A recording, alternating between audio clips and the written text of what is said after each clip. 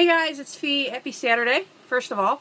And today's prompt is, a lot of people here are newer vloggers. What type of camera do you use to vlog with? What tips do you have for other vloggers? Well, I don't know if any of my tips are going to be worth a damn. Because I kind of take the easy way out with a lot of things just because I really enjoy vlogging. I really enjoy doing these videos. It's a great outlet. It's a great hobby. It's a great way to meet new people. But I don't want it to be a second job because I already have a first job that takes up enough of my time. So I'm all for letting this be fun without it taking over my life entirely. Though Veda, when I do Veda, that takes over my life. Vlogtober is not quite as bad because the rules aren't as harsh. But yeah, I'm all for the easy way out, kind of, sort of. As an example, I use my iPad Air to record. I know that if I use a DSLR, which I do own, that it would probably look awesome sauce.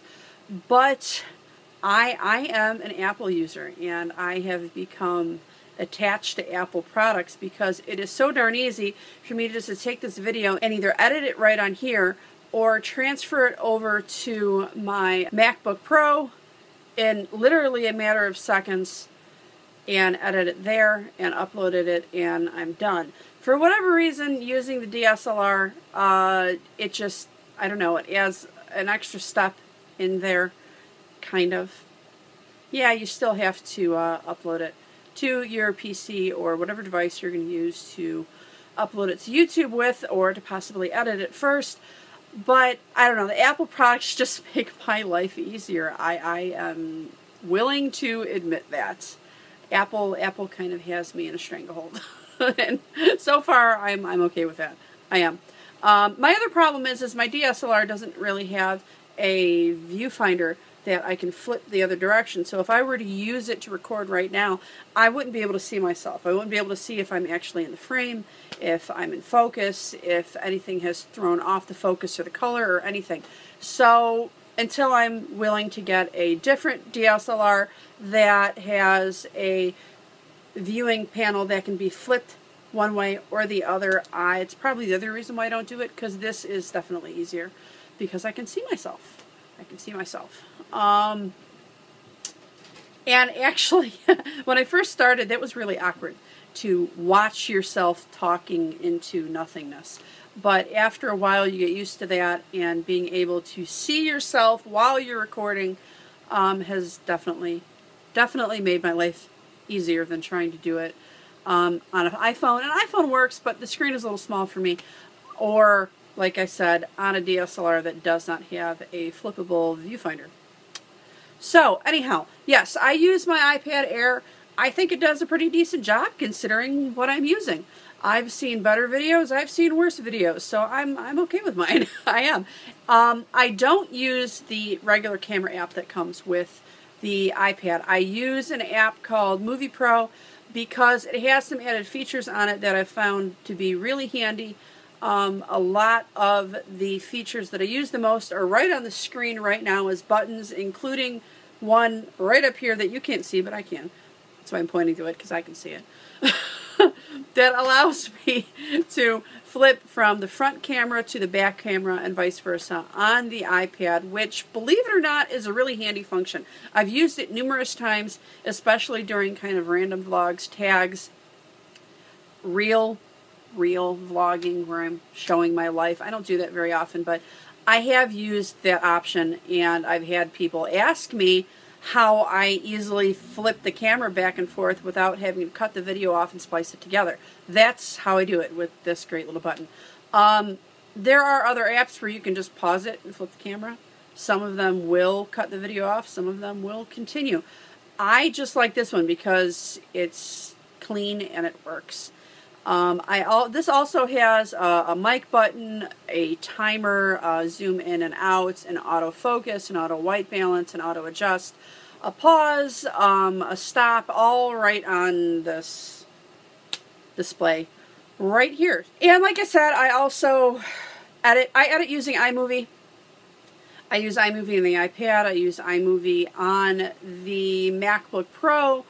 I actually prefer that full version on the Pro. There's more features. There's a ton more features actually than the one that they give you for iPad. The one on the iPad works. I used it for like a year.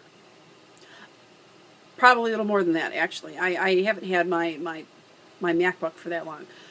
But it's worth the time and effort to learn iMovie. It's really not that difficult once you get the swing of it, and it really spiffs up your videos quite nicely. There are more complicated apps out there and programs. iMovie gives me more than what I need, and as much as what the average person does, and it allows me to do it quickly and easily. So that's really all I use. Off of my iPad, if I am uploading directly from my iPad, I tend to use YouTube Capture. Now, I don't use YouTube Capture to edit or anything. I just use it to upload. I upload the file that I export from iMovie through there. Now, the reason why I do that is a while ago, I used to have a problem with uploading files to YouTube. They get stuck in processing. I'd get errors. Half the time I couldn't figure them out, and for whatever reason, whenever I used YouTube Capture to upload, I never had a problem, even if the vlog was like 45 minutes long, which I have been known to do on occasion. As for through the MacBook Pro, I just use the regular YouTube uploader, and I've never had a problem. So I don't know what the difference is between uploading from a iPad versus an iPhone versus a computer, but that is the things that I found, and that's worked for me. Other than that, tips? I don't know. I don't have too many tips other than make sure you know what you're going to talk about before you get in front of this thing. I used to write down all the time what I was going to say. And that helped me at first because I was like really nervous when I first started doing this. After a while I got used to it, and then I could just kind of just get on here and spew and ramble like I do these days. I ramble like I'm doing right now. But if you don't have a remote inkling of what you're going to ramble about, at least I have a problem with that. I'll get on here and I'll just start stuttering. So that's the one tip I can give you. And if you're doing a serious video, like something you need to get out, you want to get out to the populace, it's important to you, find a door and close it. Because it's Murphy's Law that you're going to be in the middle of a really important video and either the phone's going to ring. That's the other thing. Put your phone on silent when you do vlogs.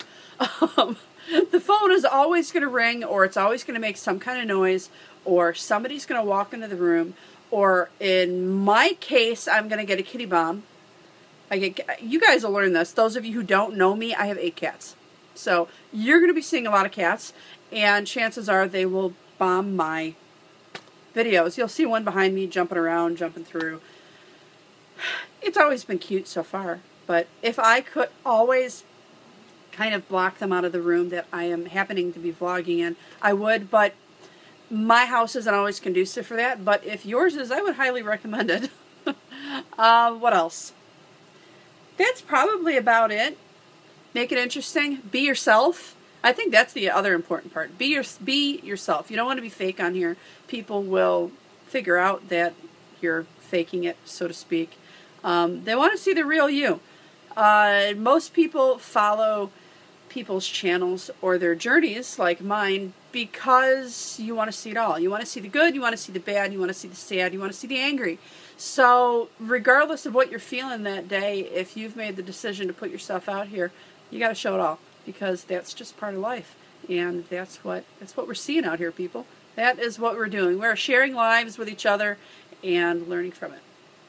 So that's it. That's all I got. I don't know if any of that was worth a hell of a bit of beans, but that's what I've got. That's Fee's Ramble Fest for Vlogtober Day 4, and that's what I do when I vlog. I'll talk to you guys tomorrow. Bye.